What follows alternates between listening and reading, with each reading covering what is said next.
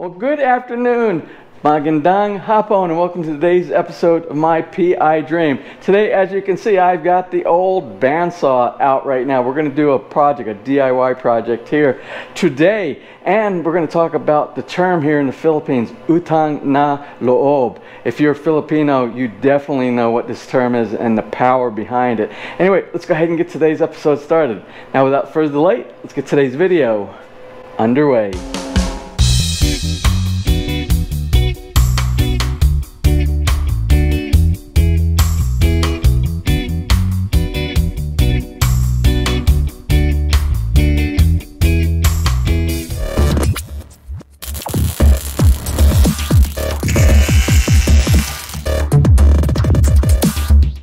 Now, as I said in the introduction, I want to talk a little bit about the term utang na loob.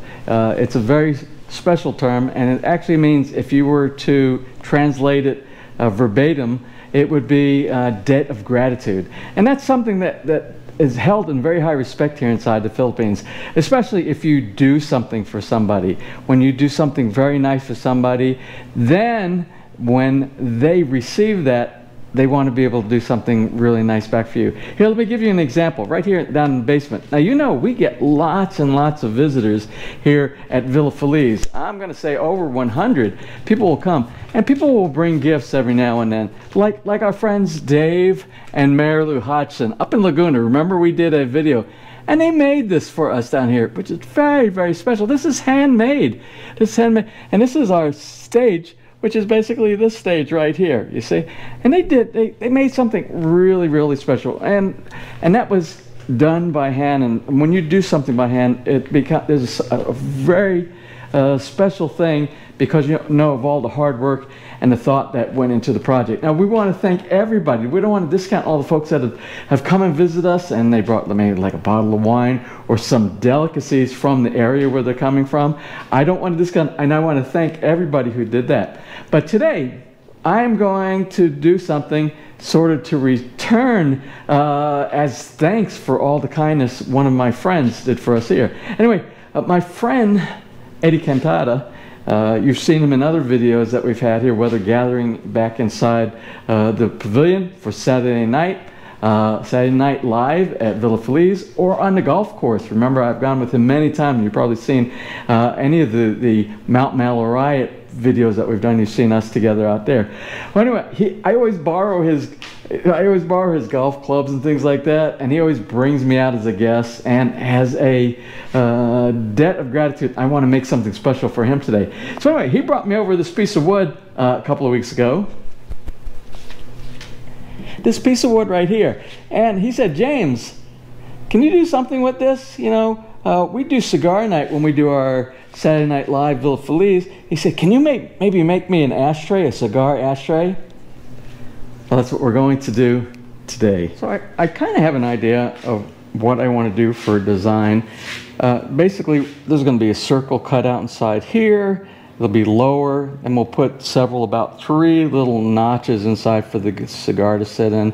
We'll do a nice finish on it. But we have this big chunk of raw wood right here. This is a tree trunk. Now, maybe it was cut down on one of the projects around here when they were doing some tree clearing. I don't know where Eddie got this from. So my idea is we'll probably cut this off somewhere in the middle right here, and then we'll cut it using the bandsaw right here, and then we'll do some planing, cleaning up. We'll knock off a bunch of this bark. You can leave the bark on, but over time, if you leave the bark on, what will probably happen, even if you put some type of preservative like a shellac or something on there, it will end up chipping off. So we'll try cutting off some of this right here, clean it up. Like I said, we'll cut the grooves for the cigars, drop the bowl down a little bit lower, and well, let's go ahead and get started. We'll see how it goes.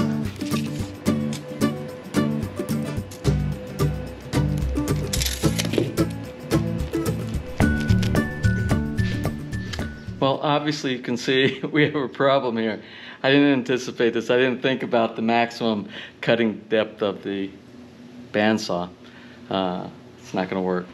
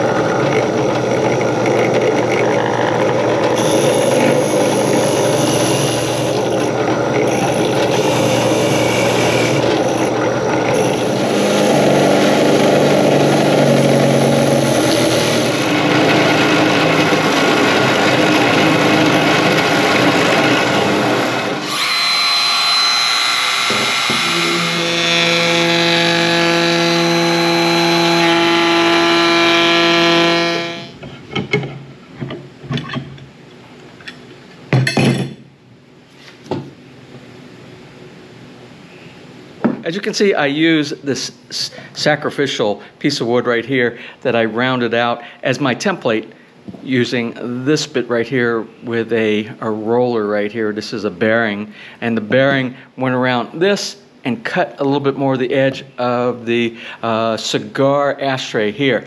Then we're going to use something called a bowl and tray bit. You can see this bowl and tray bit right here, and you see it's rounded on the bottom.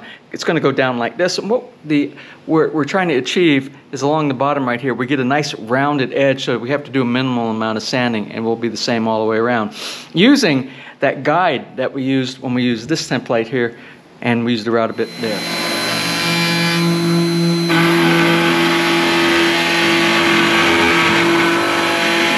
Now that I did the pass all the way around, you can see it's really nice and smooth here, but I'm going to do a second pass with this same bit because I want it to be just below all this area that I'm going to be sanding right here. So I'd rather the center be a little bit higher than this corner right here, because later on we're going to come with a sander, a pneumatic sander, and get inside here and bring the level down so it'll be nice and clean from the corner to the center of the ashtray.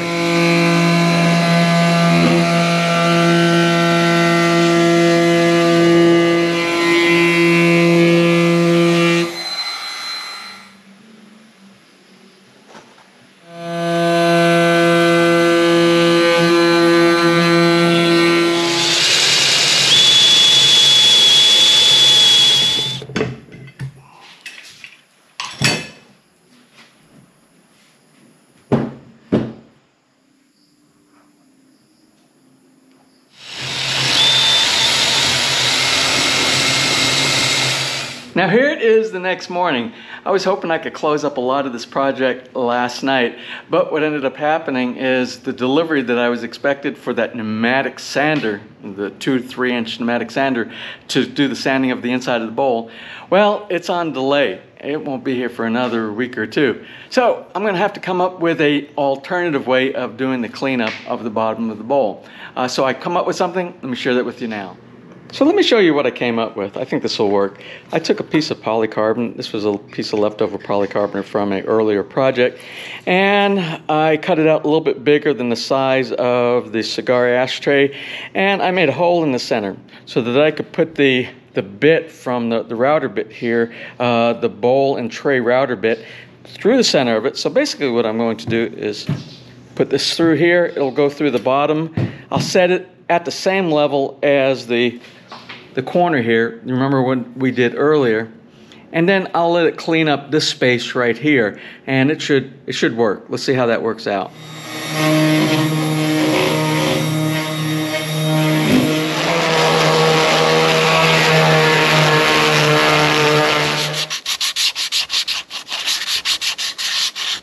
I gotta show you something. I think this is really cool.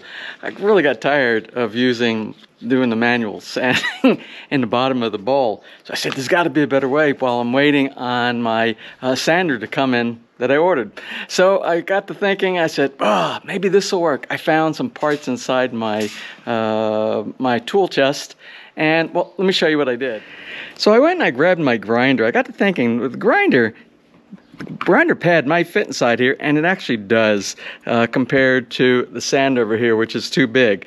Anyway, this is not part of the grinder pad that has the Velcro on the other side. It's actually a bolt. You can see I cut off the top of the bolt. This was up on here. I cut off and I screwed it down inside the pad, and then I cut out from a piece of sandpaper, and I went ahead, the one that normally goes on the sander, and I went ahead and put it on here. So let me show you how this works. It works really well. So now, using my drill and a modified grinder pad with some sandpaper on it, I can actually go inside here. Now how cool is that?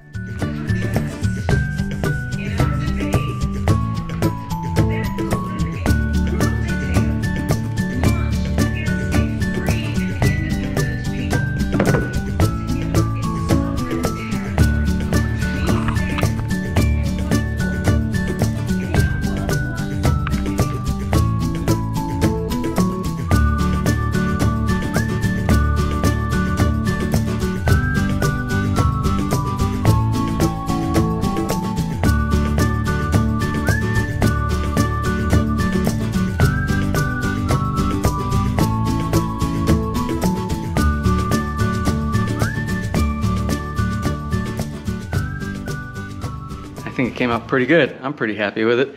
And a little bit of personalization on the back to let a friend know that a friend made this for them. But there you have it. That is our project for this weekend. I hope you enjoyed it. You learned 2 things today. Well, maybe 3. One of them being that Mary Ann's a really lazy dog. You see her in the background all the time. But the main 2 things that you learned today was how to build something yourself. Build a cigar ashtray. And even if you don't smoke cigars, you might have a friend that would think it would be really neat for a personalized gift that you made yourself. Now the other thing that you learned today was what's the meaning of utang na loob. Again, I'm sure if you're Filipino, you know what that means, but it means debt of gratitude. It means doing something for somebody else who might have done something for you and you want to show your appreciation back. Well, that's about it for today's episode. I hope you enjoy episodes like this. DIY, the one that we just did before this one, the travel one up in Ilocos. That was a great video. I'm so happy with that one. It's a little different from the other travel videos that we did. And such that we showed so much great visual contact. I really didn't need to do what I'm doing right now, do a lot of talking. So if you haven't seen that, please go back to our last episode and check that one out. Great episode. Anyway, I'm going to close for now. And if you enjoy episode just like these, please give me a thumbs up, please share, and if you have not subscribed, just click on the little My PI Dream heart in the bottom right hand side of your screen. You'll be subscribed, and if you ring that bell, you'll be notified the next time I upload a new video. So until next time, from right here in the very beautiful Philippines, you have a wonderful and blessed day.